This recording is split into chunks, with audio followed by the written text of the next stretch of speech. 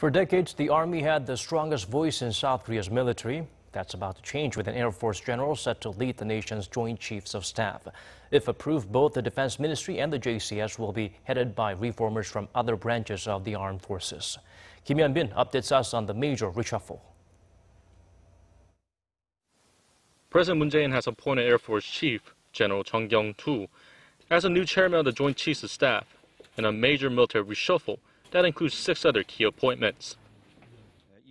The government has appointed a new chairman of the Joint Chief of Staff, a chairman of the Army and Air Force, a deputy commander of Combined Forces Command, and 3 Army Corps commanders.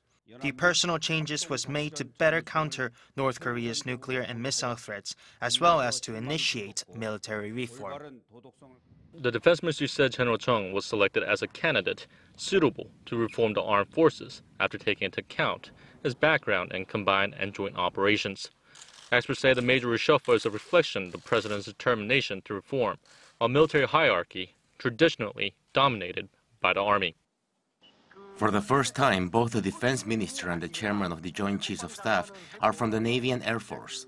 For the past 40 years, the military focused on the Army and its conventional forces, so it was difficult to deal with North Korea's nuclear missile threats. It's better to have the Navy and Air Force in charge of countering those threats and initiate government plans for military reform.